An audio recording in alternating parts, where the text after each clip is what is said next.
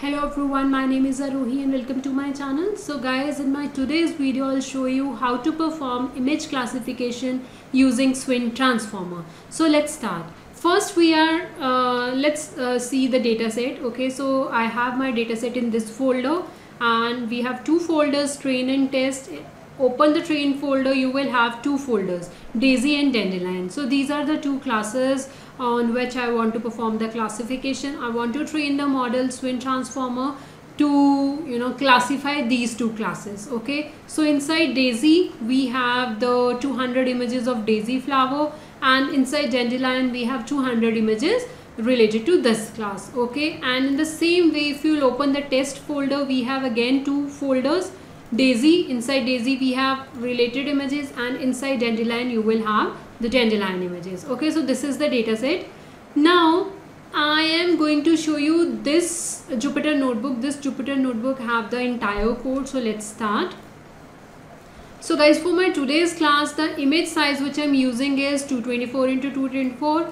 Patch size is 4 into 4, and 4 into 4 into 3 means equals to 48. This means we are having 48 pixels in one patch. Okay, and we are going to have total number of patches we are going to have is 3136. Okay, so now we are importing all the required modules. So now guys, before working on a dataset, I want to explain you all the layers and the functions of the Swin Transformer on a single image.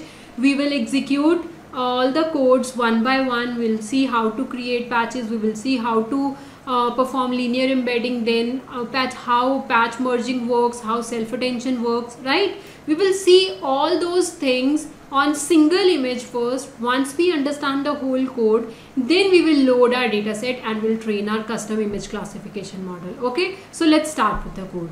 So the image we are using for this learning purpose is this.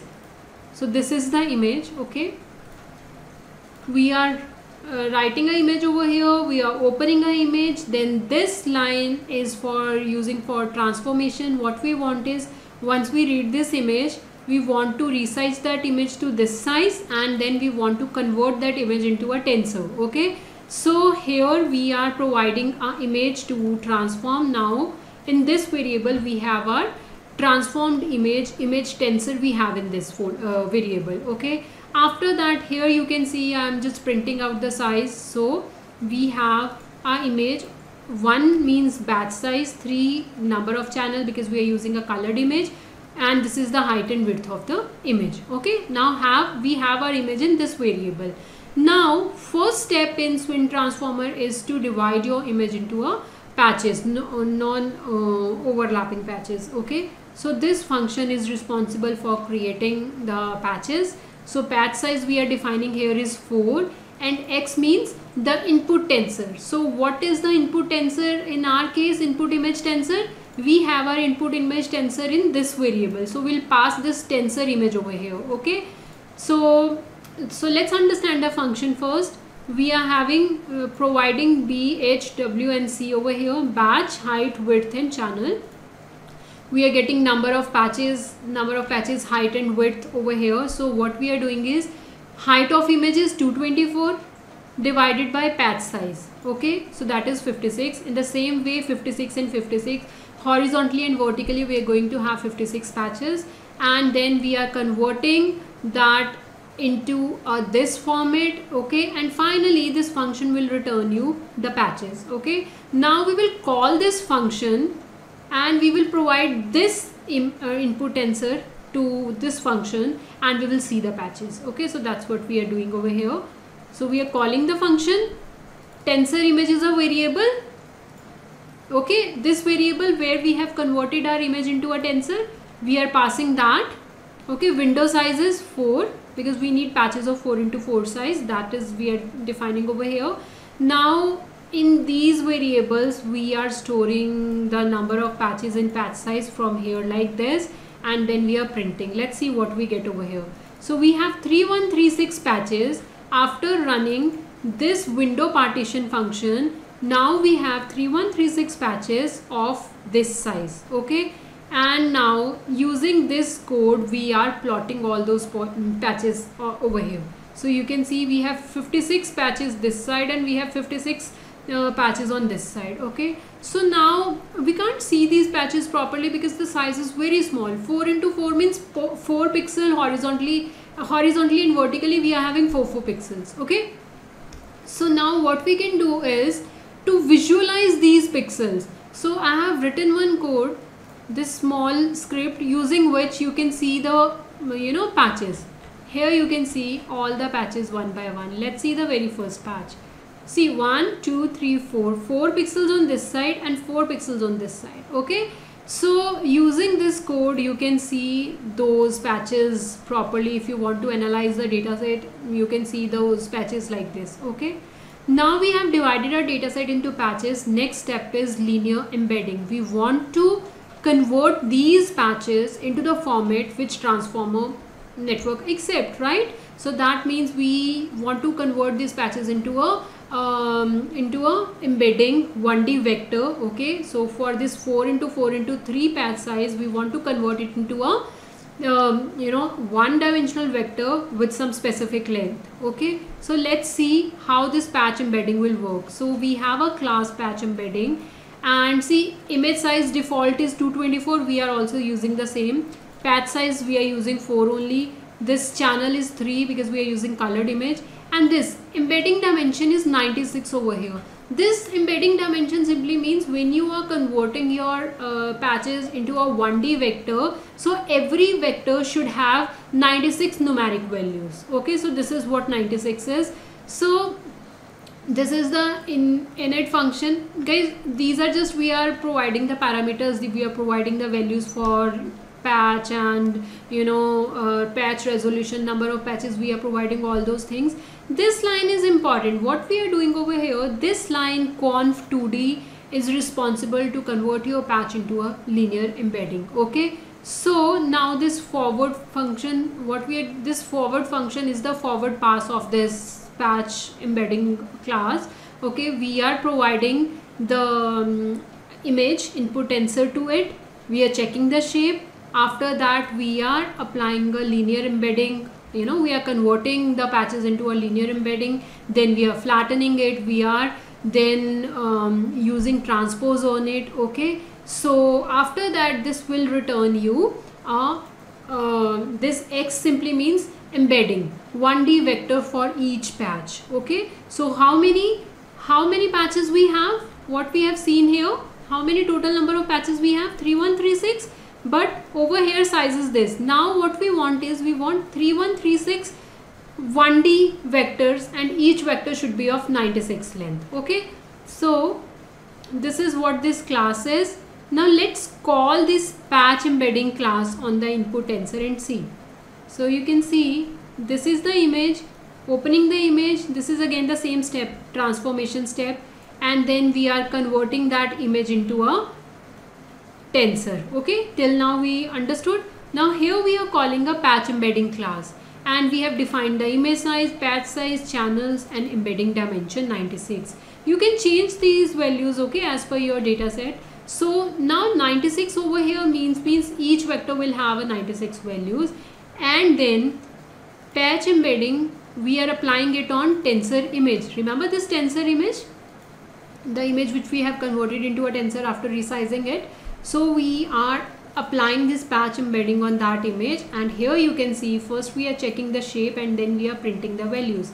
So the size is 3136. We have 3136 patches, and every patch have 3136 vectors we have, and every vector have 96 values. You can see this is the value for first patch, this is the vector for second patch, and this is for third patch. Okay, now every vector have 96 value. Now in my over here in next cell, let's just see a value of embedding vector for single patch. Okay, so using this you can see the value for single patch, and you can see we have these 96 values for single patch, the very first patch. In the same way, if you want to see the second patch, you can write it like this and you will see the values of second patch. Okay, so till now we have done patchification and we have converted our patches into a vector, embedding vector.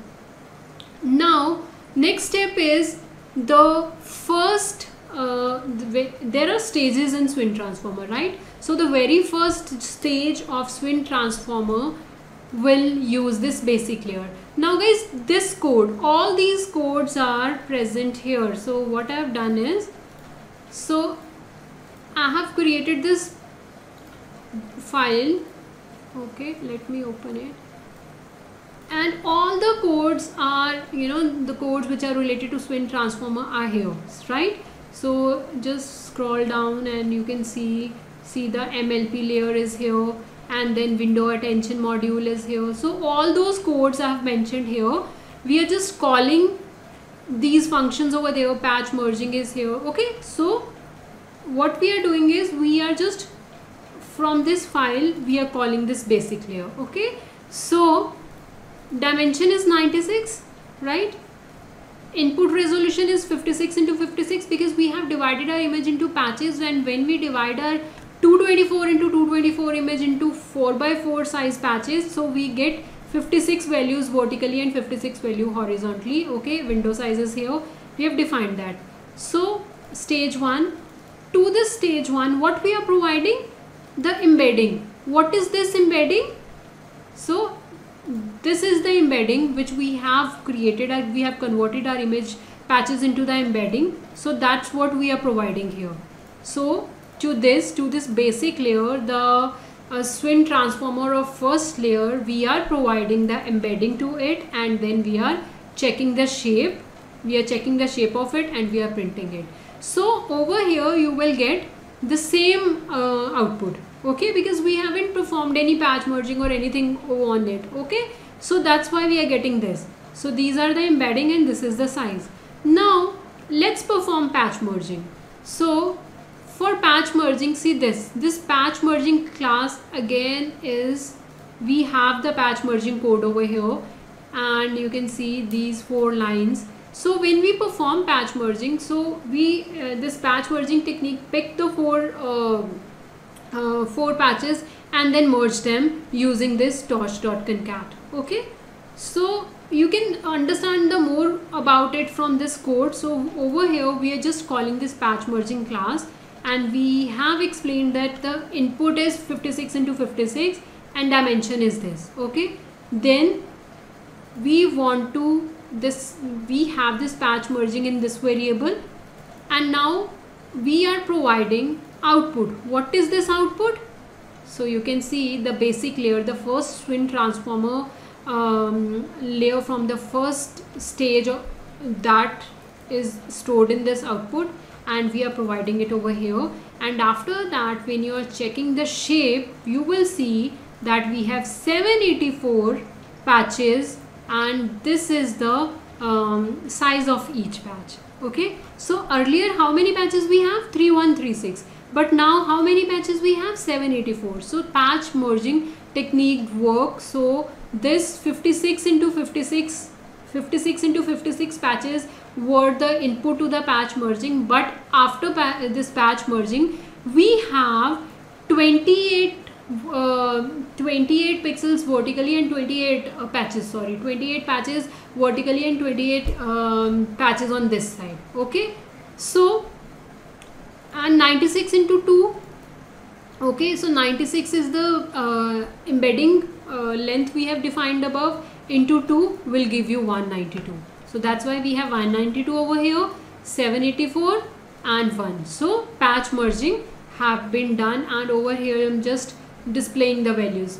This 1 is a batch size, 784 means number of patches are 784, 192 means number of channels are 192. Okay, so how we are getting this 192? Because you can see here the output width and height both are reduced by a factor of 2, and the number of output channel is 2c.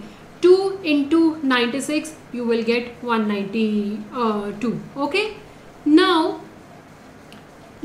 what, see, when we work on Swin Transformers, so there are 2 subunits. First subunit use window attention layer, and second one use shifted window attention layer. So here you can see, here I'm using the first attention, the window multi-head self attention layer, and in this 3 lines I'm using shifted window multi-head attention layer. Okay, so the only difference is, see, here also I'm calling the Swin Transformer block, here also I'm using the same Swin Transformer block.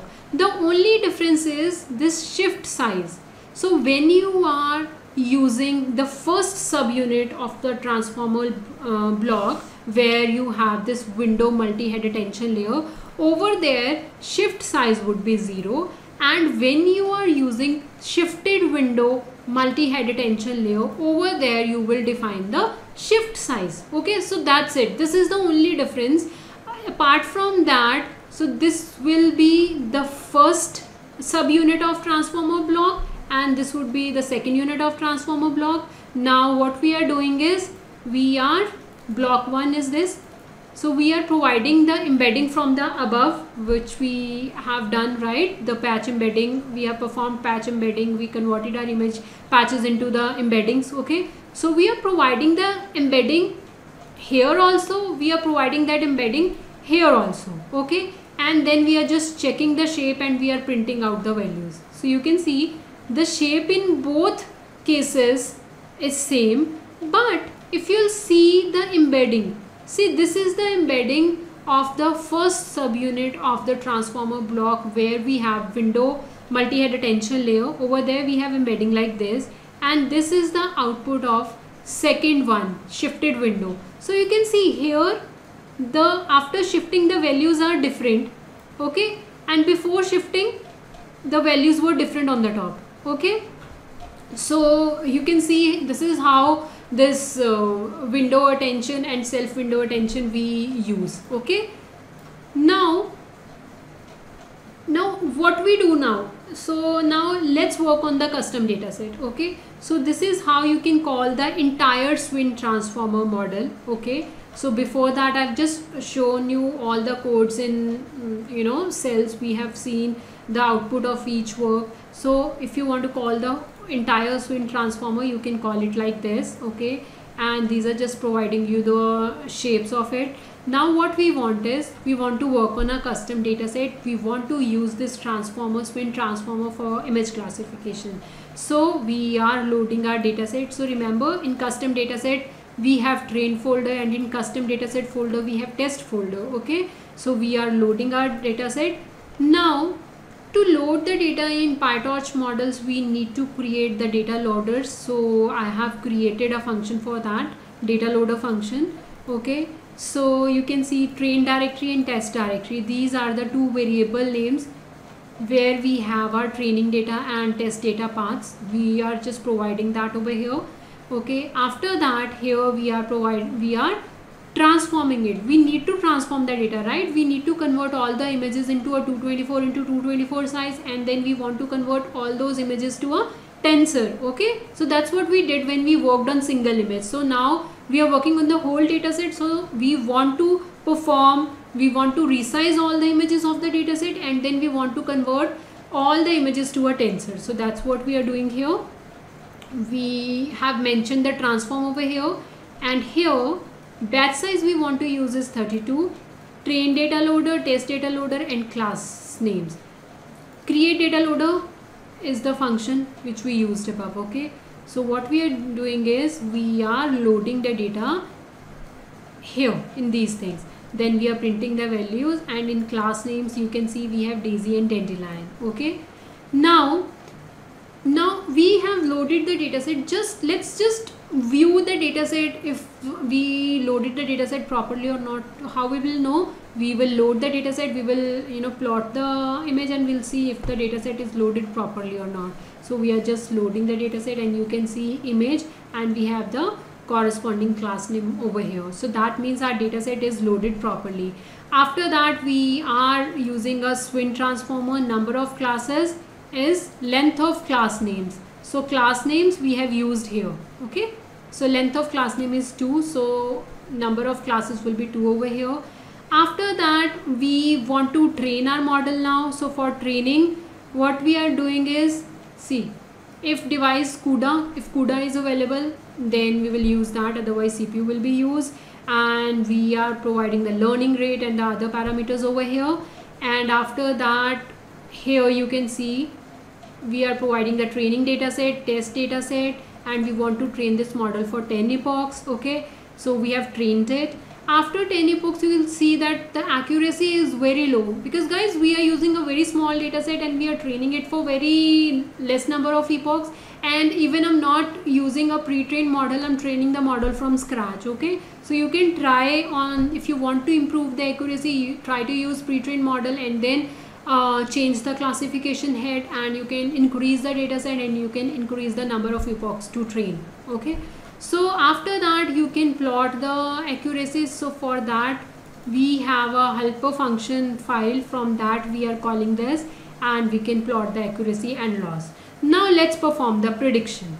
So now what we are doing is, this is the function, we have this function. Okay, we are importing this function from here, and we are providing the model. This is a trained model. This is the image on which we want to perform the testing, and we are providing the class names, and you can see prediction dandelion and probability is 51%.